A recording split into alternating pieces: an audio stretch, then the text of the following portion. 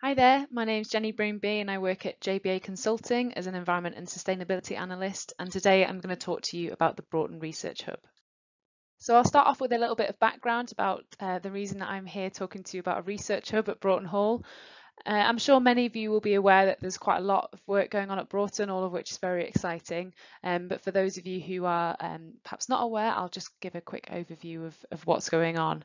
So firstly, Roger Tempest, who's the custodian of Broughton Hall, he's being advised at the moment in a private capacity by Alistair Driver, whose day job is Head of Rewilding Britain. He's being advised on a sort of a nature recovery programme and rewilding programme for the estate.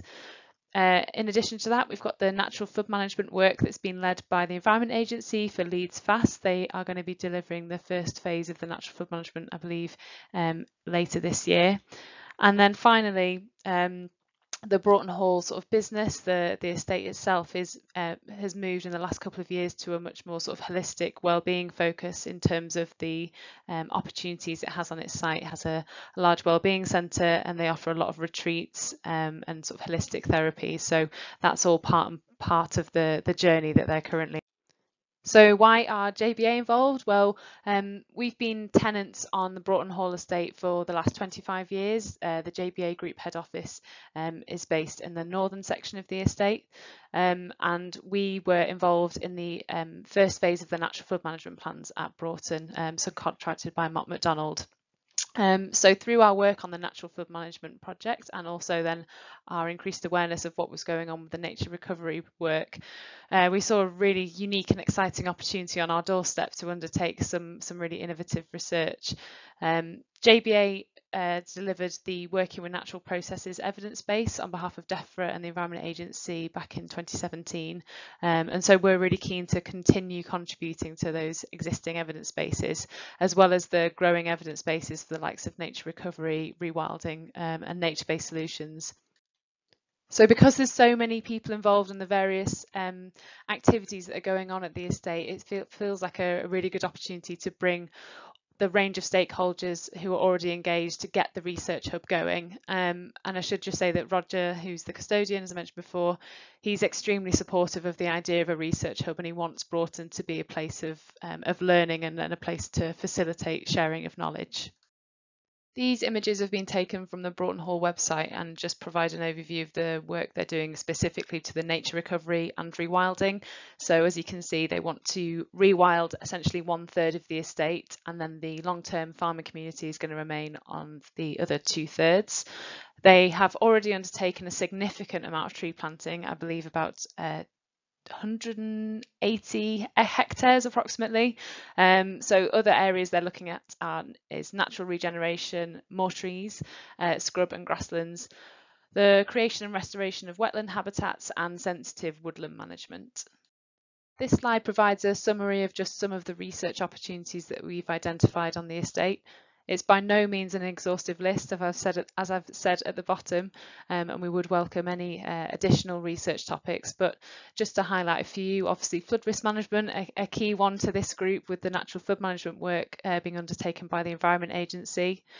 Of particular importance to Roger and also to many people following as a result of the COVID-19 pandemic, is the health and well-being and the impact wilder landscapes have upon our health and well-being and mental health.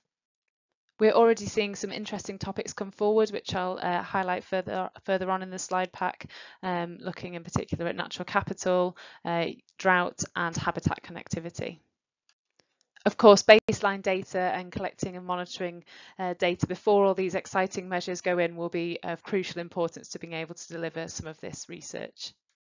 So what are we seeking to achieve? Well, we would like to set up some kind of research hub at Broughton Hall. We want it to become a place for knowledge exchange as a demonstration and learning site. We'd like to gain support and commitment from interested stakeholders, and I'll touch on who we've already engaged with to date in the next slide. We're going to be creating a research plan which will identify future projects in the sort of immediate and medium term.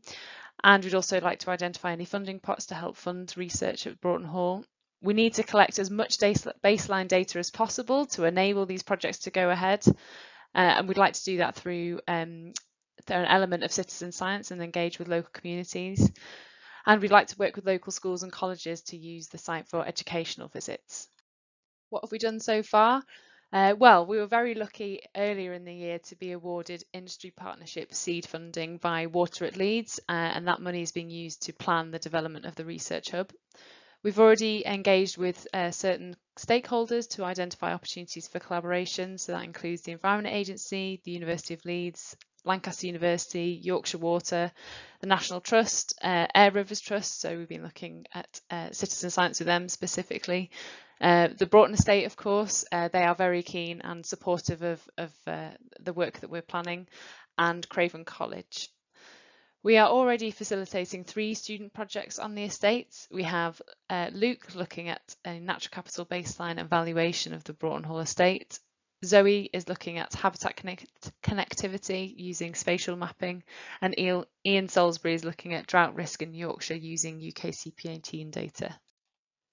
Some baseline data has already been collated through Broughton Hall's forestry advisor, Matt Taylor, and we are obviously very keen to identify opportunities for collecting more baseline data as we go forward and before all of these amazing measures are put in place.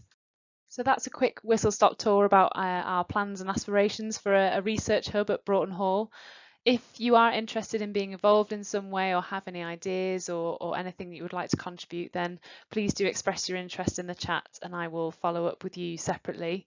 Obviously, the theme of this event is stakeholder engagement, and I think hopefully you've understood from my presentation that stakeholders are crucial to delivering a successful research hub. So yeah, the more the merrier. Thank you very much for listening and happy to answer any questions. Thank you.